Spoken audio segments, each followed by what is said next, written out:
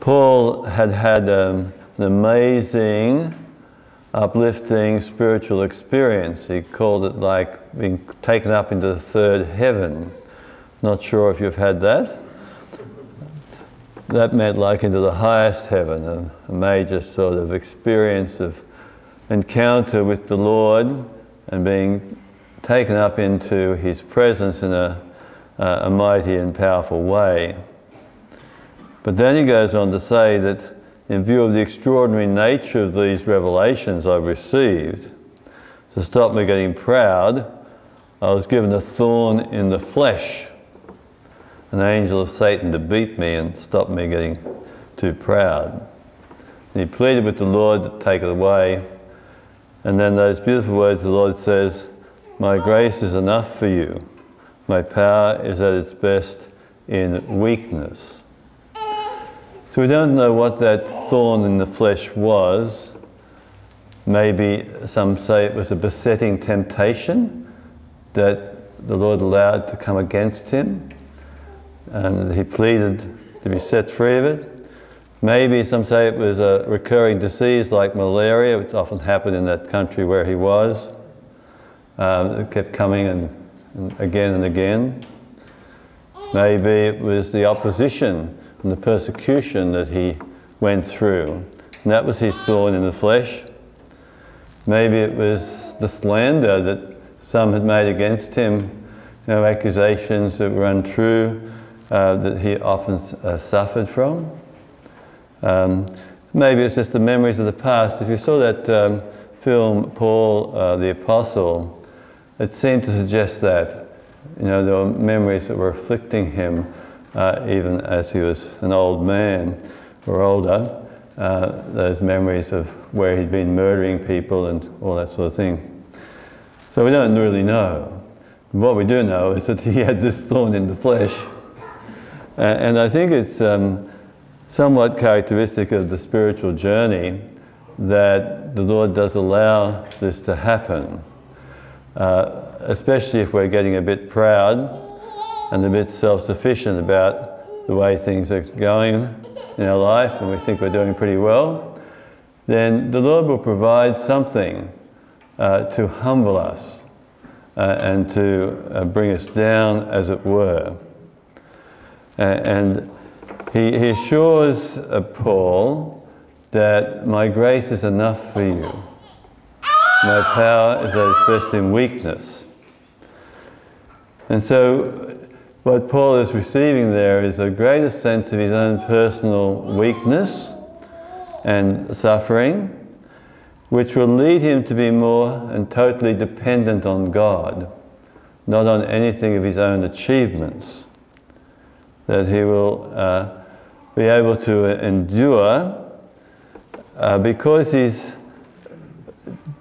clinging to the Lord, not to any of his achievements, not to how many conversions he's made, not to how powerful his preaching was, not to all the miracles that he was performing, but he clings to the Lord and knowing that his grace, the grace of God, is sufficient to empower him. And the Lord says to him, my power is at its best in weakness. It's interesting, isn't it, that both Peter and Paul, the two pillars of our faith, had this same experience. Peter, of course, being very sure of himself after 3 years with the Lord. I'll go to die with you, I'll go to prison if I have to with you, Lord. There's nothing that's going to stop me in following you. And the Lord says to him, "Oh, Peter, before the cock crows you'll have disowned me 3 times. And Peter thought that was totally impossible, that couldn't have possibly happened. But it did happen. That little servant girl, you were one of them, I can tell from your accent. And Peter just goes to water and denies the Lord. So he was brought to that moment of his utter weakness. And in fact, that became like his greatest strength, not because of him, but because of the mercy of God that he received through the eyes of Jesus gazing upon him with great mercy And so Paul the same way, like Paul had been a Pharisee, he'd been sort of, so sure of himself because of the law and what he was about in a spiritual way, but then of course brought low on the Damascus road and blinded, made totally helpless. So he would experience that sense of helplessness, of the truth of his weakness, of his nothingness before God. And then he can be useful to God. He thought as a Pharisee he was doing great, but he had to encounter the risen Lord.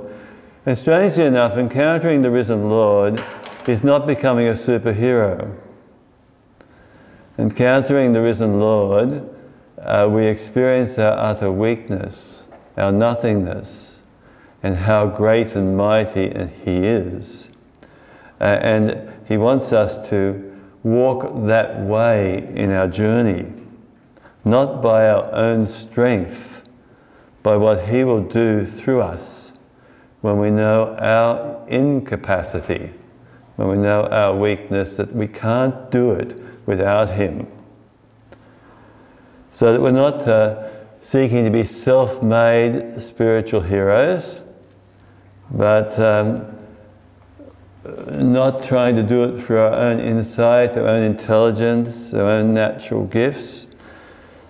The Lord is wanting to get us to that place where we're totally dependent upon him and his power at work through our weakness. And we truly rely upon the grace of God, not by might, not by power, but by my Spirit, says the Lord. The great teacher of this, of course, is Therese of Lisieux, who showed us that little way, which seems easy to take, but is extremely difficult to take because of what is rooted deep in the soul, the pride that's there, and the tendency towards self-sufficiency. And so it's very hard for us in the truth of our hearts to be able to see the depth of our own weakness, our own nothingness, our own incapacity, our own powerlessness. And so we can become totally dependent upon the Lord and trust in the Lord. Know our nothingness before him. That's what Jesus said, didn't he, in John's Gospel? If you abide in me and I in you, you'll bear fruit in plenty. For cut off from me, you can do nothing. So cut off from me, you can do nothing. So that's the reality, but so often we slip back into self-sufficient mode.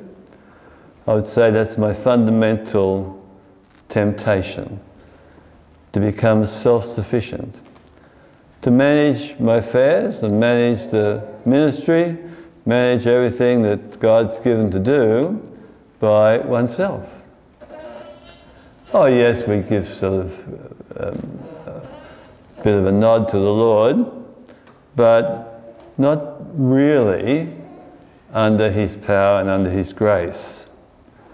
And if that happens, like, he has a tendency to leave us to our own resources until we wake up, until we get this bit of a jolt, this thorn in the flesh, as it were, that whatever it is that the Lord gives, to reduce us to that place where we are in utter need of him and cry out to him from the depths of that place. So he does say, my power is at its best in weakness. And of course, Jesus himself has demonstrated this to us on the cross. Now, when he hung on the cross for our sake, that's the worst thing that could have happened to the world, in one sense, because the worst thing that humanity ever did was to nail the Son of God to the cross. And that was like the lowest moment in Jesus of weakness, of powerlessness, of emptiness, total dependence on the Father, though. And so he cries out, Father, into your hands I commend my spirit. And so he trusts the Father at that worst time, totally dependent on the Father. And that became the font of salvation for the whole world. So he's shown us the pattern of how we're meant to walk in a similar way, not sort of in a proud and self-sufficient way, but with that attitude of knowing my own poverty, knowing my own nothingness, and expecting everything from God. So trusting the Lord, trusting His power at work in and through us, confident in His power at work in and through us, expecting that to be the case, being bold about that. So, and even when we are reduced to that, as maybe Paul was at times, reduced to the point where you have fallen in some way, or you've failed dismally, or things have gone terribly wrong, not seeing that necessarily as a total disaster, there's a moment and an opportunity to throw yourself upon the mercy of God and to be totally confident in His mercy. And He upholds us by His mercy, because in reality, any virtue that we have already, any grace, anything that we've received, like in terms of that, is all grace. It's all God's gift. It's nothing that we've made happen. We've cooperated with God, of course, but without Him, we're lost. Without Him, we can't advance further. And so it's just that opening, I guess, to really recognize the truth of our situation before God, and to walk in that weakness, walk in our own brokenness, walk and be at home with our own imperfections, but not stay there, but to turn to the Lord and to draw our strength from Him. You know, He says, my power is at its best in weakness. You know, when Paul says, when I'm weak, that's when I'm strong. But not strength that's generated from within myself, but by the Lord Himself. It's God's power at work. And so this applies, of course, to our own personal lives and also to our community life. You know, we're celebrating that we're a charismatic community, and we are. And the fundamental grace of the baptism in the Spirit is, you've heard me say this before, I'm sure, be able to say to the Lord, I can't do it. But Lord, you can. You have the power to do it, to join your yes with that of the Blessed Virgin Mary, who expresses that so beautifully too. You know, when she simply says, how can this happen? She knows her own weakness, she knows her own nothingness before God, and she's told the Holy Spirit will come upon you. You'll be overshadowed with power from on high. That's how it will happen. So to the degree that I really know my own weakness, my own brokenness, my own sinfulness, to the degree that I really see that revelation, then to that degree the power of God can flow through me. And same with our community as a whole. To the degree that we as a community are not proud and self-sufficient, thinking we're better than others, and looking down our noses at the rest of the church, to the degree that we sort of overcome all that sort of thinking and recognize our weakness, our nothingness before God, to that degree He can pick us up and use us powerfully in the life of the church today. And bless His name.